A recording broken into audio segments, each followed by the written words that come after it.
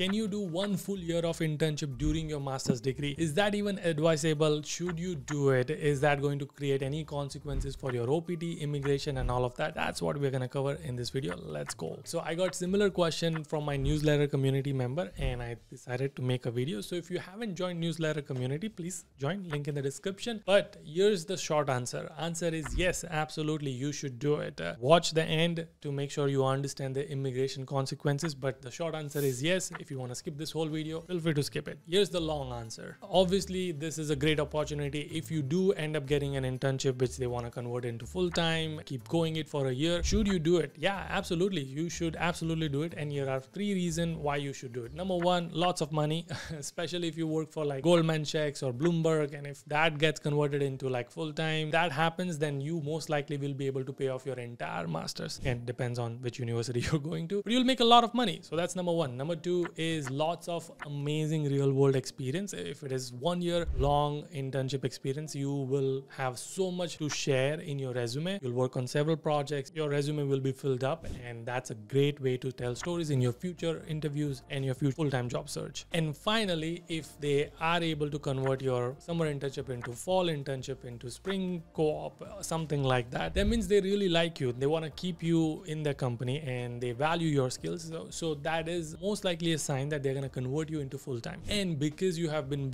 so long, fourth benefit, which is an add-on benefit, that because you have already proved it, they might be even able to apply for your H-1B while you finish your master. So it's your 0th attempt of H-1B. You might get it, you might not get it, but another benefit of having such long internship. So there's not really a single reason why you shouldn't do it, but there are some immigration things which you want to be very cautious about. I'm going to cover it in a minute, but let's first talk about how is this even possible? Is this like, do people get like 1 year internship? All right, let's talk about how this is possible. So with number 1, which is day 1 CPT. Yes, absolutely. So there are some master's program and some universities which basically avoids the 1 year rule. So typically, if you want to be eligible for internship, you have to have 9 months or 2 full semesters on campus, and then only you can do full-time CPT. Again, there are some rules and you have to work with DSO, but that's generally how it works. But there are some universities, some programs which will avoid that rule because your program demands that you can have on day 1, you can actually do full-time CPT. You have all the skills, you might be able to get a full-time job / internship and then continue that forever as long as you want. The second possibility of this question might be that, all right, you got summer internship. Most likely that summer internship, they really liked you and they want to convert it. They want to extend that internship. So that will convert into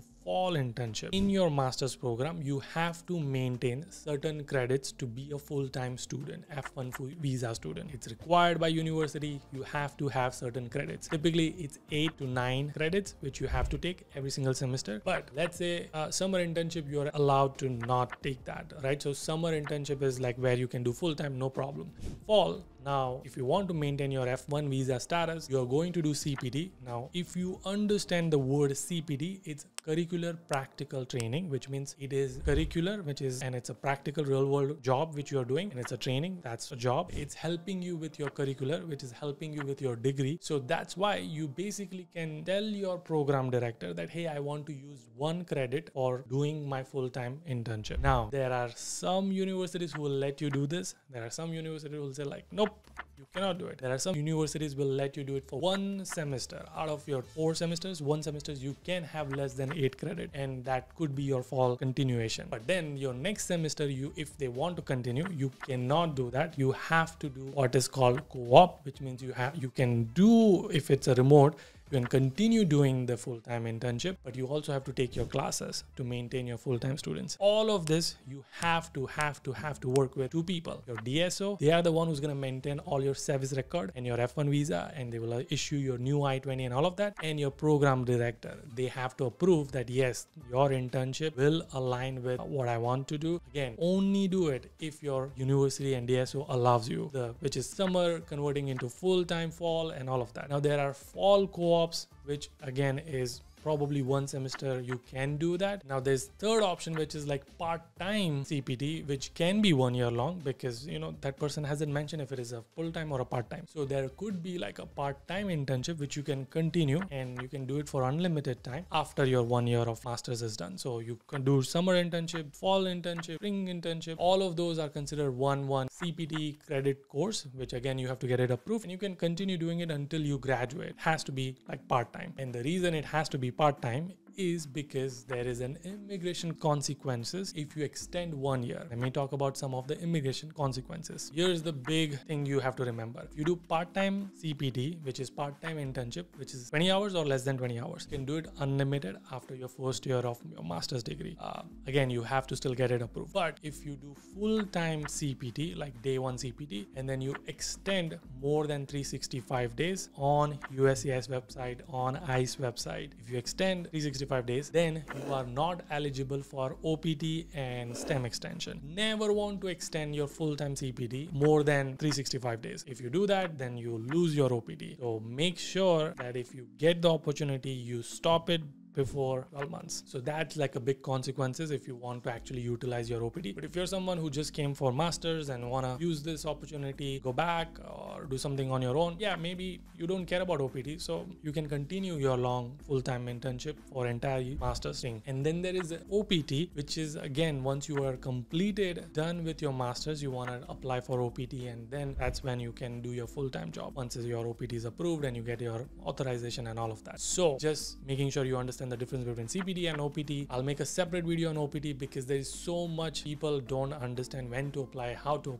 get it approved and all of that. So I'll make a separate video. Stay tuned for that. Subscribe if you haven't already. But CPT, you can absolutely do it. Internship, get it, go for it. Just make sure you navigate these situations with your DSO and your universities. I would highly recommend you just do like 1 semester, like a full 1 semester and a summer internship. That's more than enough to get like some real good experience. And then you can always do part-time internship. That's what I did. So what I did with my master's is I did summer internship. Then that internship got converted into part-time internship for my fall semester. So instead of doing 20 hours on campus, I would just do my internship because the company I was working for was in the same town as my university. So I would just go and work there and then I was a full-time student, 9 credits, 20 hours on internship. So that's part-time CPT. If you do part-time CPT, you can keep doing it more than 12 months. No limit to it, as long as you're both DSO and program director approach. Then that got also extended in my spring semester. So technically I had fall semester, spring semester and summer. So that's what I was able to do it. It's totally possible. You just have to work with your DSO. So there you have it. If you have any further question on this topic, please let me know in the comment section. If you enjoyed this video, you want to watch this video, which is how to get internship, because we are talking about internship. You want to understand how to get it. So here's the roadmap, and also how to get interview calls, because without interview calls, you are not going to be able to do it. So watch these 2 videos and I'll see you guys in the next one. Until then, keep smiling, keep hustling, gotta hustle